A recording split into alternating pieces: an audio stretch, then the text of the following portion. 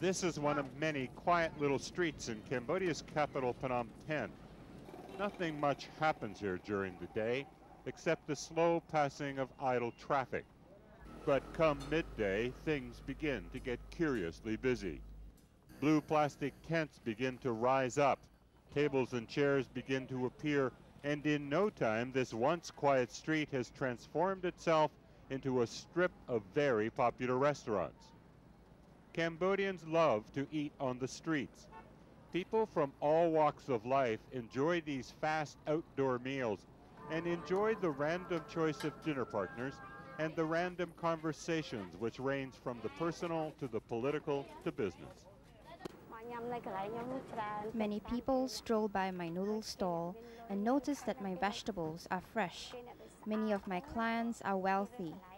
They stop to eat because my place is clean and the food is good.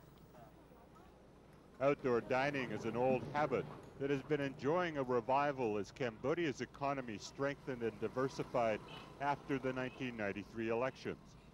These instant diners represent the pulse of the new economy. Chung Min saw an opportunity and he decided to build a business for himself, and as a result created one of the best jobs available in Cambodia. He delivers ice. In a nation where the dry heat verges on the unbearable for 6 months out of the year, the chance to tuck your arm around a bit of coolness is a luxury. What he doesn't have is the luxury of profits. I did not have a job. I did not know what to do, so I started selling ice and I began to make a little bit of money. I just buy ice from the wholesaler to keep my costs low.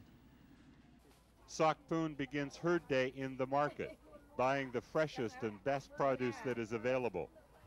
Since the explosive ouster of first Prime Minister Prince Ranariddh in July, prices here are much higher. But Sakpoon buys judiciously, carefully selecting and skillfully negotiating for the best price. But her profit margins are also down since the July fighting.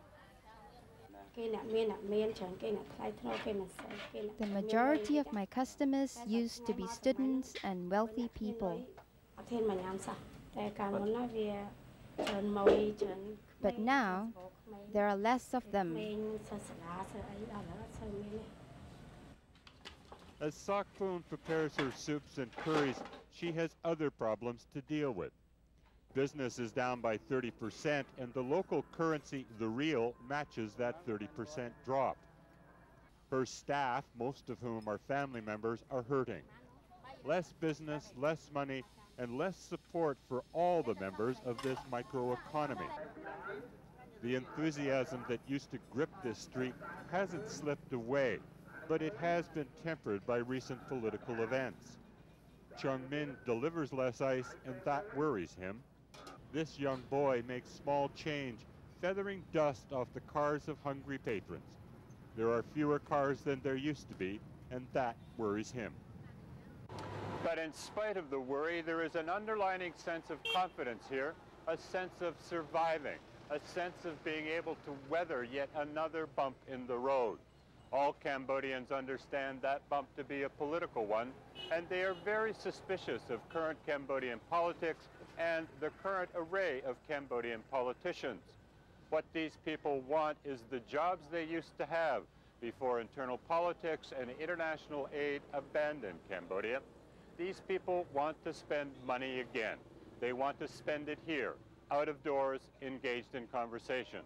They want cheap meals again, but not meals flavored by cheap politics. Ed Fitzgerald, Asia Business News, Phnom Penh.